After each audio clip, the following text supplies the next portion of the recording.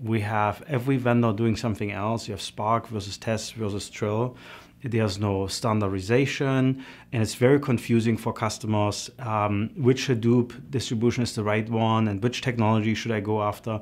If something is getting really, really complicated, and every year we have another open source project that, by the way, has 3 clones, and you don't know which one you want to go for, and companies basically just getting overwhelmed and will just not go for it because they don't have the resources, the understanding. We saw this with G2E. When things got too complex, people just moved on to the next thing, what was back then Hibernate, right?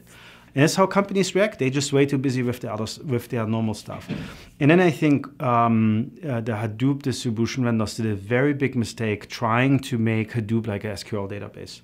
Hadoop is a disruptive new technology.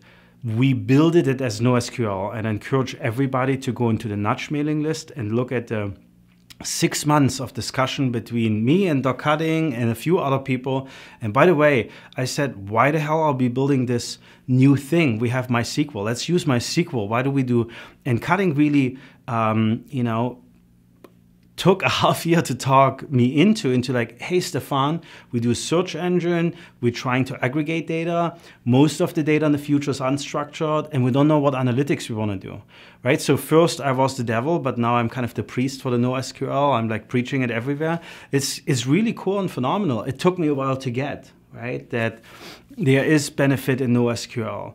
And making Hadoop look like SQL is just basically, again, cutting the ears off of the elephant and going steps back.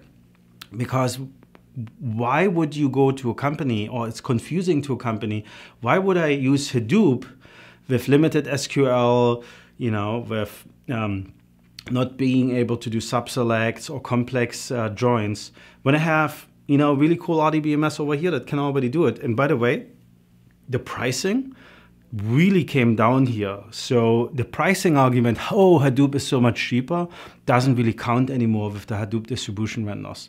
So we're kind of losing out on the opportunity we get with Hadoop around schema on read, around agility, around no schema, no ETL. And we make it look like SQL just so, everybody that we didn't educate well enough on what Hadoop can really do can understand Hadoop. And we're missing out in the long term by confusing people, by, again, cutting down or cutting back on the innovation, just to kind of make it look like the other stuff that exists since 40 years. So people looking for simplicity, getting stuff done.